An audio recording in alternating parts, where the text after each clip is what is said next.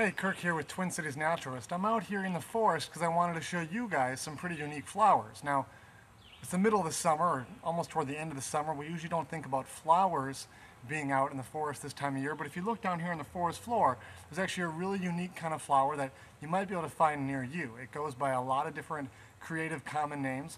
One name for it is Indian pipe. It looks a little bit like a little pipe that grows up out of the ground. It's almost pure white except for a few dark spots on it.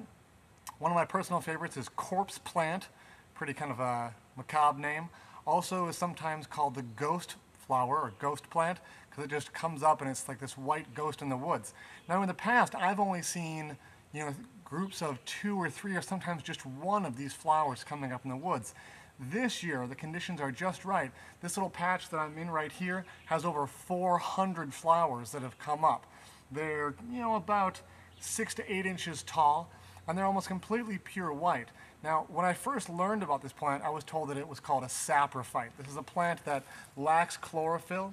It's completely white. It gets all of its energy from breaking down dead and decaying matter, much like we would think a fungus would do.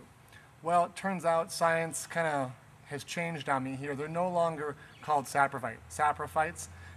But what we think is going on here is more that there's actually a fungus that is down in the ground that's breaking down organic matter, and these flowers have learned how to basically steal nutrients from that fungus. So it's a pretty incredible complex relationship here. All the trees and whatnot, they are also actually relying on some of these similar funguses to help get some of those nutrients out of the soil. We're learning more and more about that all the time.